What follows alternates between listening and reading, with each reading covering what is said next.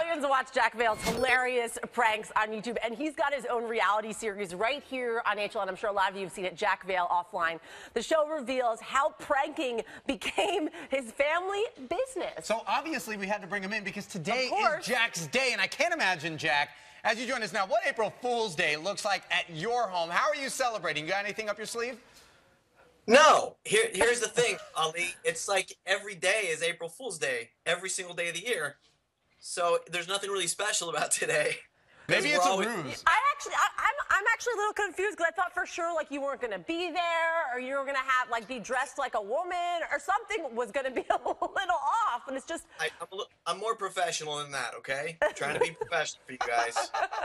Well, listen, taking it back to prior to when this was such a big deal, I know that you've always been kind of a jokester. Yeah. So what are some of your more memorable things that either you have done to the family or the family have done to you dating all the way back?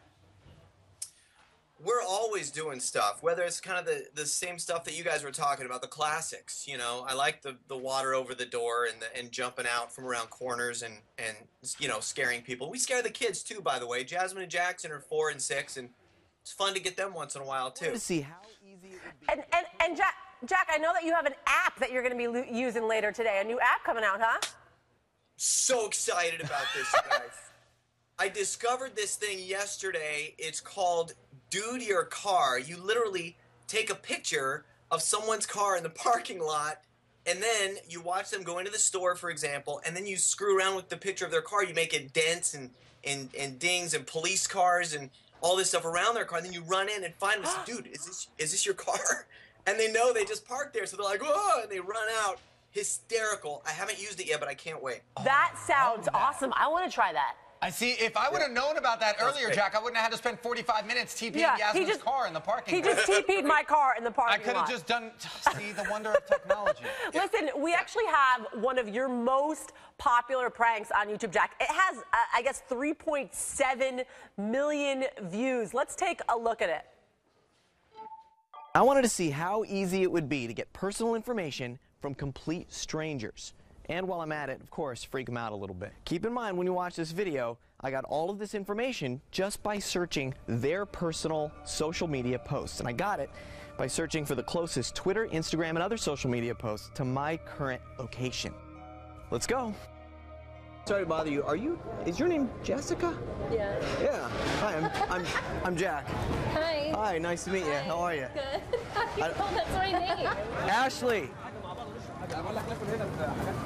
Whenever it comes to me and I know who it is, I know it's weird, but I have to shout it out to see if I'm right, and in that case I was right, so. What the f***? Right now? Wait a minute. Are you Stephanie? How do you know me? How you doing? I'm Jack.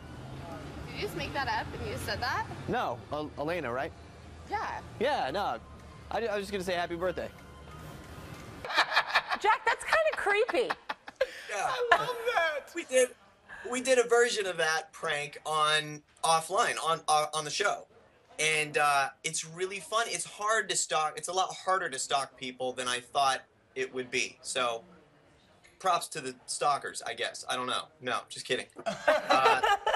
It's time consuming. It's really time consuming because you gotta like really find people, get to know their likes and dislikes and stuff, and then confront them on it, and then they're blown away. Well, Jack, I'm definitely going to do my part to continue on as your minion here in Atlanta at the Bureau. Thanks so much for joining us today. We appreciate it, Jack. Thanks, Jack.